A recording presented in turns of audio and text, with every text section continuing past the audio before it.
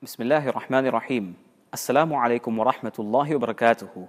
In the Quran, Allah subhanahu wa ta'ala says, O people, an admonition has come from your Lord, which is a cure for your hearts, a guidance and mercy for the believers. This verse is teaching us that the Quran and the purpose of its revelation is that it be a living and continuous message amongst society. This requires that not only do we read the Quran, but we study its meanings deeply so we're able to apply its teachings in our daily practical lives. And it was for this purpose that Allah subhanahu wa ta'ala sent the Prophet alayhi salatu wasalam to.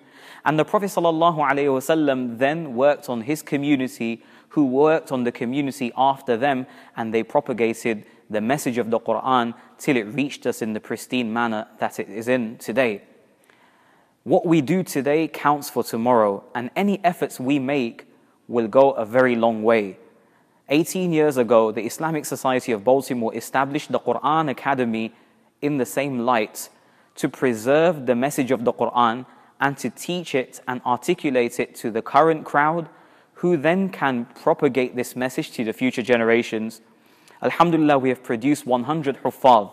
In addition to the Hifdh program, we established the Hifdh and Seminary 3 years ago with the aim of learning the message of the Quran, and in order to produce homegrown Muslim scholars that are well versed in the Quran and its sciences and are able to articulate the message of the Quran to the current audience in a relative language.